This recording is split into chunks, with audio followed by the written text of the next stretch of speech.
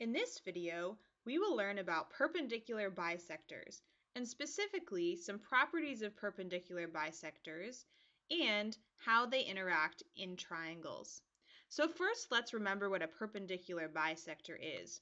If you have a line segment, the perpendicular bisector of the line segment intersects the line segment at its midpoint, so it bisects the line segment, and crosses the line segment at a right angle, so it is perpendicular to the line segment. So the perpendicular bisector bisects it, so it creates two congruent segments, and is perpendicular to the segment, so it meets at a right angle.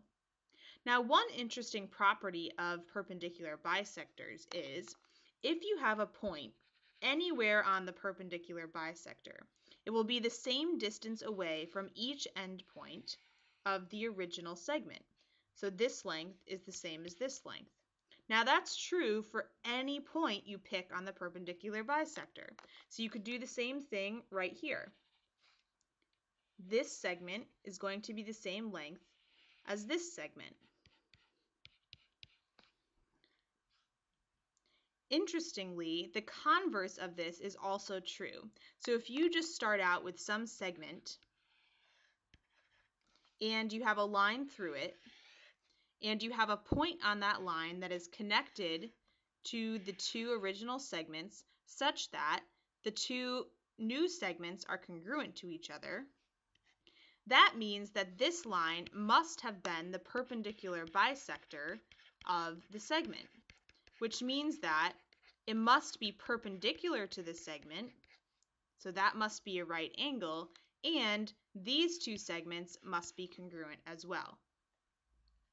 Now, something interesting happens when you look at a triangle and create the perpendicular bisector of all three sides. So at this point, we're going to go into Geometer's Sketchpad to investigate this. In Geometer's Sketchpad, I'm starting out with a random triangle.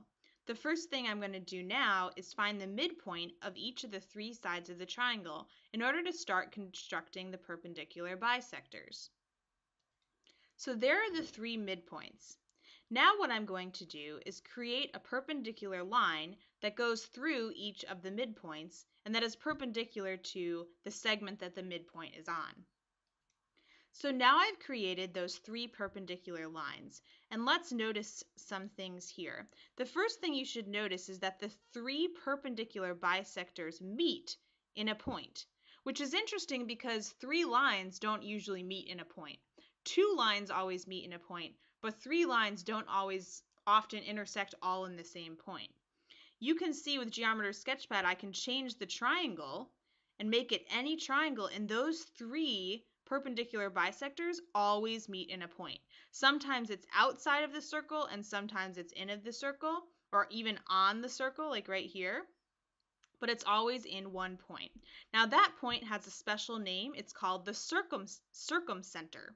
Now the reason it's called the circumcenter is because that point where all of those perpendicular bisectors meet is actually the center of a circle, which I'm going to construct right now, that goes through all 3 points of the original triangle. So look at that.